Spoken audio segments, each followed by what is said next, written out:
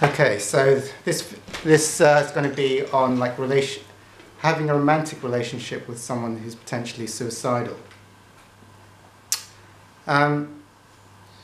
Okay, so one of the things that like Hawkins did a book, Power versus Force, and the thing is, like, if I'm having a romantic relationship with someone, but the nature of a romantic relationship tends to mean that your power drops.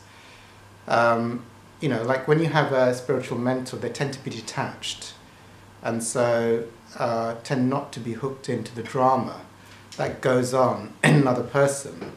And because they're detached and they're not emotionally involved with the other person, their spiritual power, their spiritual connection, their ability to give guidance and not be detached whatever happens to the person is very strong. Now, if you're in a romantic relationship and you're trying to save another person, of course it's possible that you're still detached, but I'd say 99 times out of 10 you'll have attachments and want to save them or feel emotionally upset when they're upset. You won't be able to just drop it, and so power, the power remains. The power remains when there is, the ultimate power is love without attachment, without emotional attachment. So that's ultimate power, and that power has immense power for miracles. But when the more that one is emotionally invested in saving and rescuing someone, the less power you've got. In fact, so it becomes like, and if you're really, like someone's suicidal and you really want to rescue them, it can be like you've got no power. It's like two empty people trying to, it's like there isn't the power there. So it's like one goes down and you go down with them. You end up being suicidal, guilty. And that's because there's too much emotional investment and attachment. And you're being unhooked by it. So the power goes up the more detached one is. So usually for me, then it's like if I feel I'm trying to help someone, I start to get emotionally attached to them, I then become not a good person to help them. Because, it's like I've lost my power because I'm emotionally hooking in. When you're upset, I'm upset now. And when you're doing well, I'm happy. That's not good for being someone to rescue. You haven't got the power any longer to rescue them. Mm-hmm. So it's like now they're having problems wanting you to rescue them, and you haven't got any power to rescue them. You haven't got the power to rescue yourself. They're in a roller coaster and you're in a roller coaster. Now, if it can be even worse, if they want you to be the thing that rescues them when you're emotionally attached to them, because you haven't got power and they don't want to go to someone who's detached from the situation. So then that becomes a negative spiral. So everything ultimately is context. I can't give any strict guidelines because it can be different in different contexts. But generally speaking, if I was trying to help someone and I was in a romantic relationship with them, or I was there, and then they became, and I knew suddenly realized they're suicidal, and they want me to rescue them, then I know what they really need is someone to guide them with power. I'm no longer available. I can be there as an emotional support, but I haven't got the power any longer to rescue because I'm emotionally attached to them. So it's like I probably want to rescue them, but now I want to rescue them from the level of my ego. Mm-hmm. And my ego has no power to rescue them once I become emotionally attached to them. How do we know you're emotionally attached to them? They feel happy, you feel happy. They feel like suicidal. Now you're traumatized and you're emotional. So you haven't got detachment. So you haven't got now it means you haven't got the power to rescue them. And so you can be there as a boyfriend, but you haven't got the power to rescue them. But what if someone says, like, I only want you to rescue me, I'm your boyfriend, and I don't want anyone else to intervene. And if it's not you, then I'm going to commit suicide. That's quite heavy. And again, for me, first of all, I think the most important person to save initially is me. Because if I'm so attached, I need spiritual power to give me guidance to do the right thing in the situation. I think 12-step groups are quite good, because if you've got a spiritual mentor, they'll be able to give you the guidance to do something you may be unwilling to do. I mean, in 12-step groups, people die all the time, and they're not ready to give up their addictions. And that's just a regular thing that lots of people see and know, and they have a relative capacity to stay detached from that and carry on helping others, but know that some people are not ready and they're probably going to go downhill. There's not much they can do about it. You're drinking non-stop, you can't stop drinking. Are you willing to do what it takes to get well? No, I'm not. I just want to do what I want to do. Then, you know, it's like, you know, they have to take responsibility. They have to take the first steps of responsibility, and then you have to have a person who's going to mentor them with spiritual power and detachment to help them out of it. So what if you've got, now if you're trying to help someone who's not willing to take personal responsibility to get out of it from a person who can help them, and you're trying to rescue them and they don't want to be rescued by someone, they want you to rescue them but you're attached to them, you're in like a catch-22, because you no longer have, you're emotionally attached to them. You can't rescue them. And then you can say, like, well, why don't you go to a professional or get a spiritual sponsor? So, well, I'm not willing to do that. So in a way, they're addicted to you, but they're not willing to take personal responsibility. They have to take guidance from someone who's got the power to help them. And you have, you know, like, if I become emotionally attached to anyone, I haven't got power to take them out of hell, because I'm now emotionally hooked into them. So I'm like I'm powerless. I haven't got God's power to help that individual. If I'm detached with someone and I've got a spiritual connection, I can give them the guidance. Okay, you want to get well, you're in hell. The first thing I need you to do is start praying, start step 1, start writing, go to a meeting. If they've got that willingness, they're taking step 1, personal responsibility. I'm going to do what it takes for me to get well. Now, you know, from a relationship addiction point of view, when they are wanting a romantic person to save them, they're probably in a romantic addiction type thing, where they want their savior to be a boyfriend. Now, boyfriends aren't, you know, that's the thing of addiction. Like, I want alcohol to save me. I want drugs to save me. I want a romantic partner to save me. But you know, when someone's projecting and wanting a romantic partner to save them, that is not the solution to spiritual illness. Because when you're projecting romantic person save me, you know, you're not letting God intervene, because you're going for a savior in terms of a romantic partner rather than surrendering your ego inflation to get access to real power. So by nature, that she's not going to the right source to help her. She has to. It's like, you know, when you're in hell and you're spiritually bankrupt, like, you don't need a relationship to save you. You need a spiritual awakening, or a therapist, or a medical professional, whatever, psychiatrist. But when you're spiritually bankrupt, you know, a human savior in terms of a romantic partner is not the right. It's the wrong projection.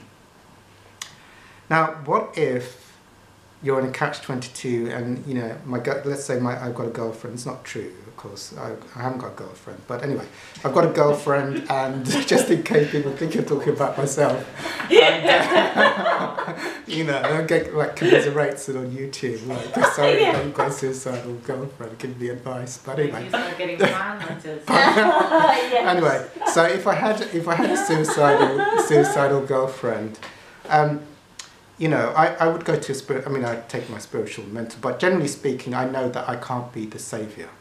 I cannot be the savior. I am romantically attracted to this woman. I can no longer be a savior for this woman. I haven't got the power, you know. And I'm telling her, like, get a sponsor or get a psychiatrist, and she's saying, no, you've got to be you're my romantic partner. You save me.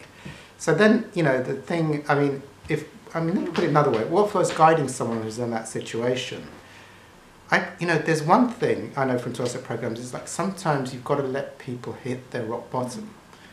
And that might sound cruel, because if I haven't got the capacity to save them, I've actually seen something happen, and I can't give it, you know, they might commit suicide and die, you know. You might say, like, look, I can't save you, you've got to get professional help. And you say, you know, I haven't got the power, and they go, oh, you're abandoning me, and then the next day they're dead. That's possible. I mean, I had a different way. I'm going to take a lot of flack on this, but I'll say it anyway. So, I mean, it's like some people, you can't save them, and there's nothing that's going to save them. They just don't, they're not ready yet. Their soul is not ready yet to take step one, to admit, take responsibility, to look at their ego mechanisms and let those go. They, you know, they have their projections. I want a boyfriend to save me. I want to be famous before I'm saved. You know, that leads to greater ego inflation. It's not, and they're not ready to go for a different answer, like a spiritual answer. There's nothing you can do. You can try and bail them out as often, but I think some souls are destined to leave, and there's nothing, they're not ready yet to take, you know, there's nothing you can do for them. And you're going to go down the pan with them. In some situations, if I was a mentor, I'd say, look, there's nothing you can do for this person. You're going down the hill. You know, you have to detach and let them go and leave them up to God and surrender them. Otherwise, you're going to go down the hill as well. So I know you want to save them, and you're trying everything you do, but you're going to, you know, since I've been seeing you in the last year, you're becoming mentally unstable. And as your guide, I'm going to tell you, look, you have to detach and let it go, and whatever happens, happens. I'm sorry, but otherwise you're going to go down the pan as well. So sometimes that might sound very cruel, but sometimes that might be the right thing. Also, I mean, I know from my thing is... the thing is, I don't want to interrupt to that point. And I know you're on camera. Yeah. Okay, should I put it off? Should I put it off? Do you want me to switch it off? No, it's okay. Okay, yeah. You can say, okay, this is the point, I've done all I can, I've pointed you in the right directions, I'm not capable of saving you, I'm not capable, I haven't got the capacity, emotionally, professionally, spiritually, to give you what you're asking, and I can point you in all these directions, and for whatever reason those doors are closed, or you're closing those doors, and it could be a bit of both. You let somebody go, and it could be a hard, tough decision that could be perceived as being cruel when you don't intend that. You can be doing it from the point of most kindness. If the worst happens and that person does decide, that's it, I'm copping out, I've had enough, I'm gone, that's not devoid of consequences. There is still a consequence for the people who are left behind, namely me or whoever else. They're still going to suffer the guilt or the what-ifs or the hypotheticals of having made that decision and done that letting go. And those consequences are going to be, as much as it can almost be quite glib, well, if you don't want to take the solution, then you're on your own, go away and do it. There's still going to be a potential consequence. Well, that's the thing of having a spiritual mentors to back you up. Because of course you're going to go into guilt. Like if I'd done something else, or just told her one more time, please visit a professional. You know, I shouldn't have let her go, because I should have kept saying it and she would have done it. But then that's why you have a spiritual mentor, because the spiritual mentor knows you and says, look, you have to let this go. And the other thing I want to add to that as well is, from our position, and I know it's not everybody in this room, of having the experience and the access to the 12-step programs, there are those, it's like with the state of mental health services in the UK and the absolute inaccessibility, the difficulty is to get onto that, and the 12-step programs are geared specifically towards compulsive addictive behaviour. Not all mental health issues, while I believe everything has a spiritual solution, not all issues will fit into the 12-step framework. Not everybody is having addictive compulsive issues. Some people are just very, very unwell, and you don't know, you kind of see that somebody is, I mean, in my position, and I'm trying to not be too specific, it's like when I can see her looking for solutions, she's on websites such as meetup.com, she's reading the right books, she's reading the Louise Hay type material, she's looking for her empowerment, and she's knowing that has to come from her on some level of her own experience, but it doesn't seem to be there. there seems to be a lack, and it's like there's my frustration of I don't know what direction to put you in. I know if I point you in the right direction, you'll go in the right direction. Okay. But I don't know what that direction is because it seems like there's nothing available. Now, I may be completely wrong there because I know that I'm not the saviour. And I think she knows that I'm not the saviour. But I'm still having I'm going to use a term, it sounds like a bit of a harsh term to use because it's not. But I feel in some ways like I'm her emotional tampon that's soaking up all her anguish and all her grief and all her pain that she's offloading because she hasn't got anywhere to go and share that. And so it's not quite this I'm expected to be her saviour, but it is I am taking and witnessing the consequences of where she is at mentally. Yeah. And that's a lot of that is the difficulty as well. So yeah, it's not quite that, but it's on the right track. Well, you know, let's say I had a girlfriend that was suicidal and she was taking my advice, and I was romantic, I would say to her, like, first you've got to get all the medical thing you can try and get. Project. And the second thing I'd say, and I'll share my story, is to get a 12-step sponsor. Now, I'll just quickly share my story. Like, I got into Hawkins, and I wasn't an alcoholic. And the only thing that Hawkins said was AA. Yeah. So I didn't know. I thought, well, I'm not an alcoholic, but I knew I had to work a 12-step program. So I went to AA, and I just asked people, like, I just want to work the steps for the spiritual reason. I'm not an alcoholic. Yeah. And I got a sponsor, the very first person I asked sponsored me. And there was that thing of mystically wanting that and getting a sponsor. If you explain it, and you ask them, I want to just go, like, you will find somebody. Yeah, there's something in my head that's popped into my mind in the last hour or so, and that's ACA. Yeah. And so, but because that doesn't actually speak about addiction. No. But yeah, so it's looking for my own. I know for myself that the best I can do is to work on my own spirituality, because it's like it relates a little bit to the previous question you were answering, the previous thing.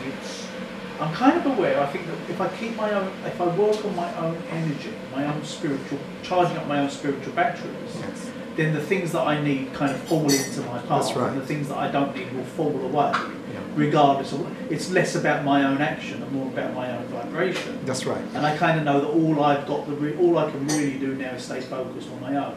But it doesn't eliminate the fact that there's this drama going on that I'm doing my best to detach from. But it keeps like it's like here I am. Here's the drama. You want this? Here you want. Come on, come to me, drama. Come on, you're beckoning this in. It's gonna.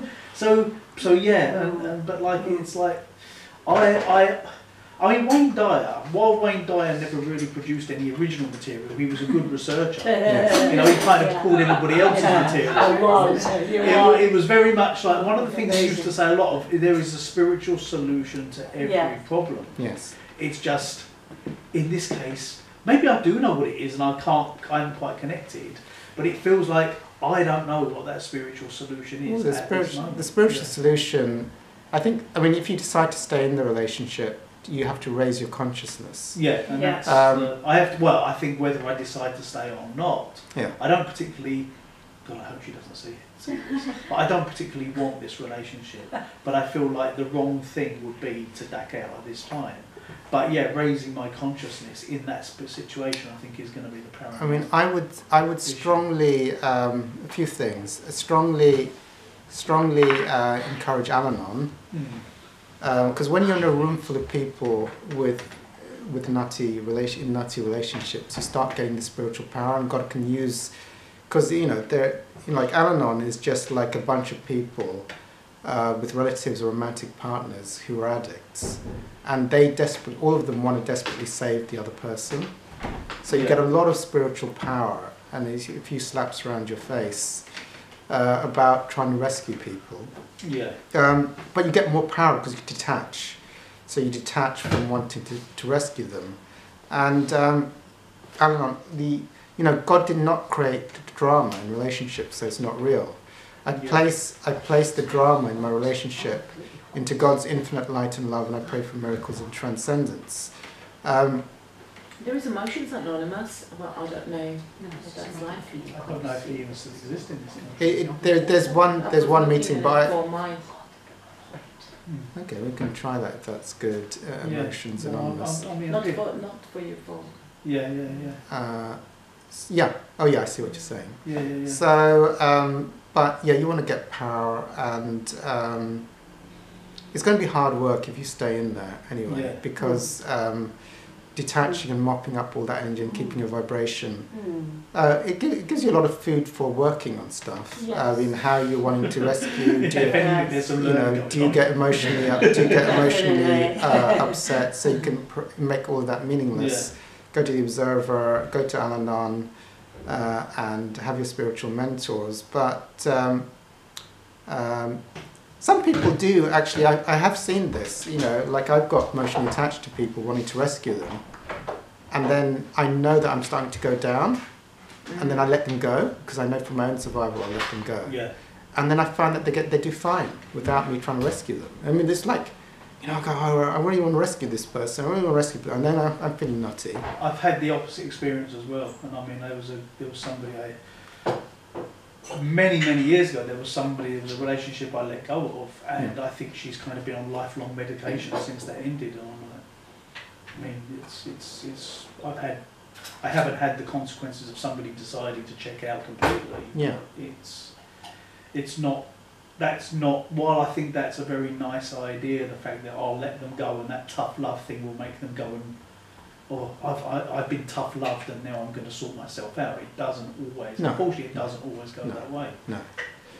It's, it's a surrender. I mean, you have to follow your heart, and I would take spiritual guidance, and also monitor how you're doing with it. Yeah. Yeah. Okay. Okay. Cool.